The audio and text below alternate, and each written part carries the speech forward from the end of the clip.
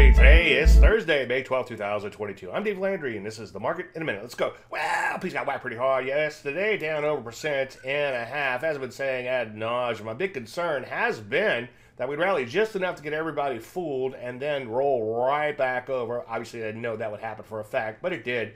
Anyway, this action puts us at 1 year plus lows, and as I've been saying, also ad nauseum, there's no support for a long, long way, so that's a little bit scary. Take a look at the NASDAQ. As you can see, same sort of action going on there too. Whacked 3% and changed yesterday. No support for a long ways too. You can go all the way back to 2020, and you can see we haven't made any progress since then on a net basis. Rusty, same sort of action going on there too. And as you would expect, most areas looking questionable at best in here. A lot of areas remaining in pretty solid downtrends, like the market itself. Drugs, real estate, the list goes on and on. So what do? Well, it's a little late in this part of the cycle to short. I would wait for a bounce before doing that, and I certainly wouldn't try to catch a falling knife. Any questions, as usual, Dave at DaveLandry.com. I'm Dave Landry, and you just heard a buck minute. Chart show tonight. Hope to see you there. I'm going to flesh all this out in a lot more detail.